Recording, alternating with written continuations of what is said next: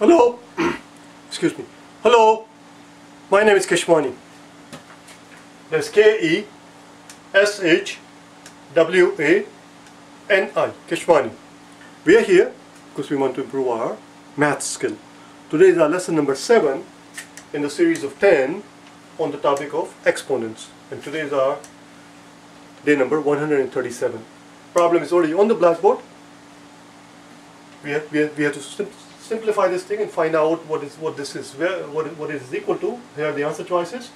0.0049 times 3.6 divided by 0.07 times 0.1 times 0.004.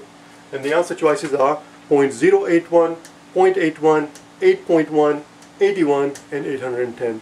I will give you 5 seconds now for you to be able to pause and unpause the video. I want you to do the problem first yourself. Once you have done so, then you and I will do it together in a few seconds time. Okay, pause the video, do it yourself.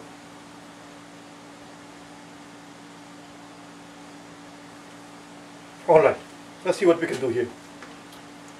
The very first thing we need to realize is that all of this will be much easier if we could convert these figures into whole numbers. Whole numbers are always easy to use. How can we convert 0.0049 into a whole number? In order for us to be able to convert this into a whole number, we need to take this decimal places. We need to take this decimal place and move it 1, 2, 3, 4 places. The decimal has to end up here. It has to move 4 places on the top, and then we have 0.6 here. It has to move 1 place. There are 5 decimal places we need to move on the top, but that's not enough. Now we need to convert. Now we need to count on the bottom. Whichever one is higher, top or bottom, whichever one is higher, that's what we need to multiply top and bottom by. You will see it in a second what I mean by that. And the bottom, in order to convert 0.07 into a whole number, we need to move it 2 places. 2. This guy here has to be moved 1 place. That's 3. And this guy 0.004, 1, 2, 3. In other words, if you were to multiply this guy by 1000, 0.004 times 1000 would be 4. So 3, 4, 5 and 6 places. Here's what we're going to do. I did not hit the 4th order, and I put the answer choices here. These are in the way now. I need to erase the answer choices. So one more time, the answer choices were 0.081, 0.81, 8.1, 81 and 810. As you can see, it's just a matter of knowing where to put your decimal place. That's all it is. We already know it's going to be 81, we already know it's going to be 8 and 1. The question is how many decimal places, where does the decimal place go? So we need to move the decimal 6 places. 1, 2, 3, 4, 5, 6 at the bottom. Let's multiply top and bottom by 10 raised to 6. You with me? Now we're going to break up the 10 raised to 6 into 0.0049 times 10 raised to 4. There were 6 of them, we use a 4. Then we have 3.6 times 10 raised to 1. So that was the second part. So that's 4 and that's 5. We have 6, which means we have an extra 10 here. That's the key part. That's what you have to keep in mind. That's why a lot of people will end up picking the wrong answer. They're going to miss it by a decimal place. Make sure you need the extra 10 there. And the bottom, we are multiplying the whole quantity by 10 raised to 6, which is going to be 0.07 times 10 raised to 2. We use up 10 raised to 2. Then we have 0.1 times 10 raised to 1. So that's 2 plus 1 is 3. And then finally we have 0.004 times 10 raised to 3.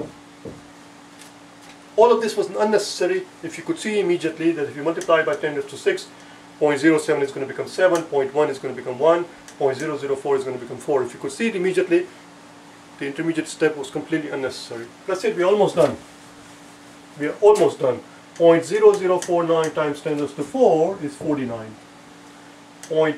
3.6 times 10 is 36. And then finally we have this 10, don't forget that 10. And on the bottom, 0.07 times 10 raised to 2 is simply 7. Times 0.1 times 10 is just 1. Even though it's just 1, write it so that you can hold the place, so that your work is clear. 0.004, 10 raised to 3, 0.004 times 1000 is just going to be 4. That's it, we are done. That's it, the rest is easy. Divide top and bottom by 7, 49 is going to become 7. Divide top and bottom by 4, and 36 is going to become 9. 7, 7 6 the. Something has gone wrong. Something has gone drastically wrong. Somebody has made a huge boo-boo. I'm embarrassed. I should have been paying attention when I was writing the answer choices. So here are the new answer choices.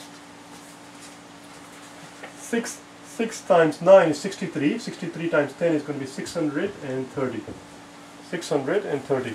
And the new answer choices are 0.063, 0.63, 6.3, 63, and 630. 7 nines are 63. 7 nines are 63. I don't know, for some strange reason in my notes I have 49 divided by 7. I put down 9 inadvertently, and I had 9 times 9, which was 81, which is why the answer choices were the way they were. So these are the correct answer choices. 630 is the answer. I could actually retape the whole thing and nobody would know about it, but I'm too lazy to do that, okay? So which is why you're watching this video. I'll see you tomorrow, okay? Bye now.